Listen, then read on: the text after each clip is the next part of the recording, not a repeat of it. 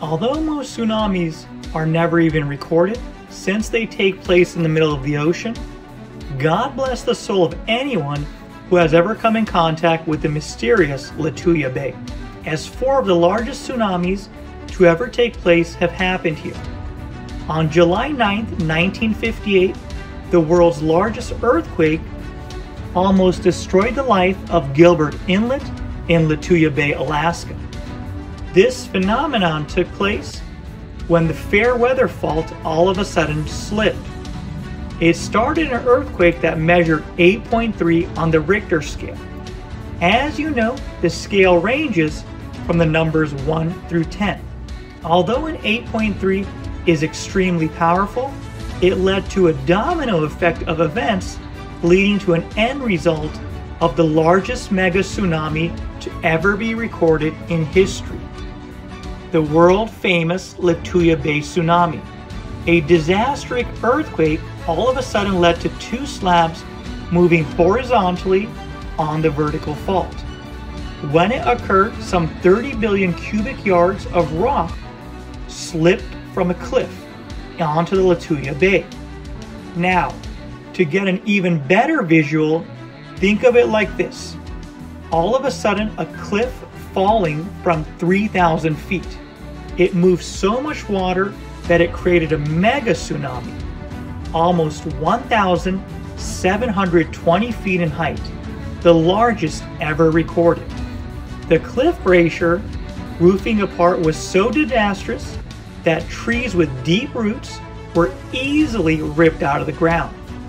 The intensity was so massive that within a blink of a second, everything was gone. Luckily, reports only mentioned that 5 people were killed, including a husband and wife that were killed while they were sleeping in a boat. Although many were injured and a large group of people were left homeless, bridges were destroyed, drops ripped into pieces, and cables all over coming out of the sea. Even many boats lost.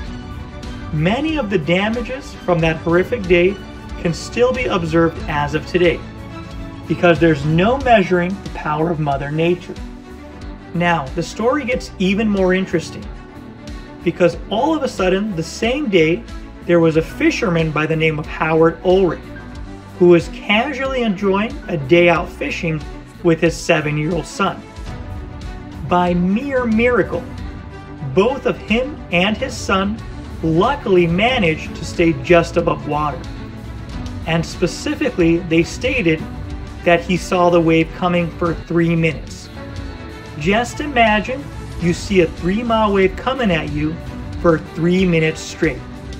Your mind must be in mere shock, wondering whether you're going to survive, you're going to die, if you're going to go into the next day. Just imagine the amount of stress that could be here. This would kill an average human by itself in terms of a stress attack. Surprisingly, in the last 150 years, Lituya Bay has had 3 tsunamis all over 100 feet. In 1854, one measuring 395 feet, another in 1899 measuring 200 feet, and in 1936, 490 feet. It seems like this place is cursed with tsunamis, and you have to be out of your mind to ever visit that bay, let alone with your child, family, or any relatives. I hope you like this video, and I hope it doesn't scare you too much to visit Lituya Bay.